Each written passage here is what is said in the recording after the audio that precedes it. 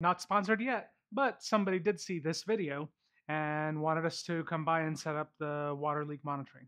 So let's get into it. Let's get everything unboxed.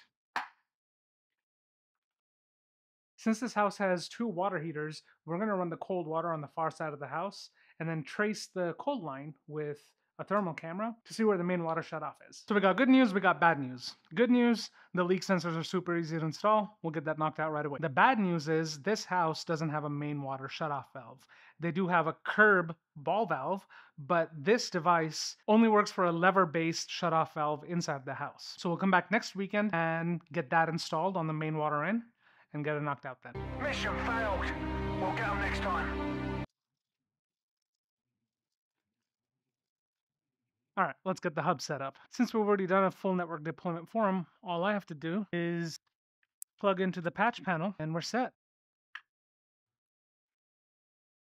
So over here, we're just installing the app. You're going to see me cut a little bit early on a couple of things. That's just so that we can keep the serial numbers safe. The first thing we're going to add is the Yolink hub. Get it added to the room in the house. And once that's done, we go ahead and add the first sensor. I don't record all of the sensors because it's the same process really. Once they're connected, we're going to do a little test, and that test shows that the sensor is working. All right, that wraps up part one. Hopefully we'll be back out next week to get that valve installed. Thanks for watching. See you next time.